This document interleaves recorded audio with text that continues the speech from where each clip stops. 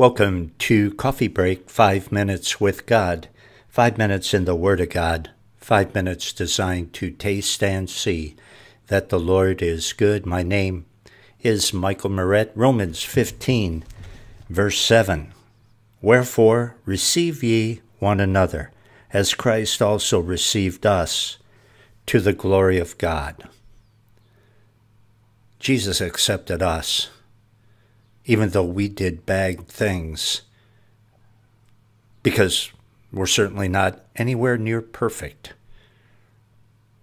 And that's the attitude that Christians should have toward one another. Don't be a pompous Christian. Don't be a holier-than-thou Christian. I'm not saying that you have to put up with Christians who are lukewarm and just don't care that they sin and say, well, it's all grace and that kind of garbage. No, they need to be rebuked. And the Bible says, come out from among them and be ye separate. Those kind of Christians, you need to break fellowship with once you warn them that what they're doing is very sinful and very wrong. I'm not talking about that. Yeah, absolutely. Because you are holier than them, at least in attitude. At least you're upright in the heart. But when it comes to Christians who love Jesus and love the Word and they're just not perfect, don't look down on them and think that you are so superior from them because you don't happen to do their particular sin. You got your own, but you don't happen to do theirs, so you can be pompous about it. No, sir, don't do that. No, and then think you're superior and act like you're superior. Because there was a God Almighty named Jesus Christ here on earth for 33 years who was superior. And he treated us as if we were better than him. And he left for us that example that we would follow in his footsteps. Verse 8. Now I say that Jesus Christ was a minister of the circumcision for the truth of God, to confirm the promises made unto the fathers. You know, all the promises that were recorded in the Old Testament scriptures about a Redeemer and an everlasting King were fulfilled in Jesus Christ. God kept his promises that he made in the Old Testament. He kept them in the person and work of the Lord Jesus Christ. That's why it's such a ridiculous thing to think of that the Jews missed their Messiah.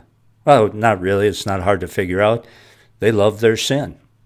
And when you love your sin, your mind and your soul are going to be darkened, and you're not going to be able to see truth because you don't want to see truth. Verse 9, and the Gentiles might glorify God for his mercy, as it is written, for this cause I will confess to thee among the nations, or the Gentiles, and sing unto thy name.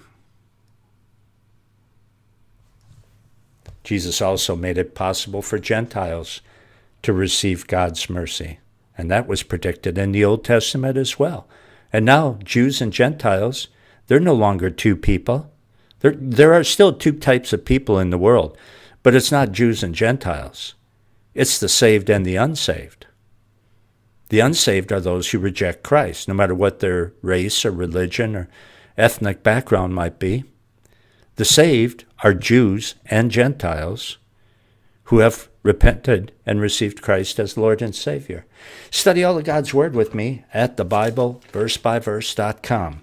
Choose, click, and listen from 4 complete series going through the whole Bible verse by verse. And when you take a break from studying with me at thebibleversebyverse.com, go to the front page, click the donate button, and prayerfully give as the Lord may lead. That will make you a part of this ministry, along with your prayers for me and God's Word. And I'd appreciate it. And I appreciate you studying with me.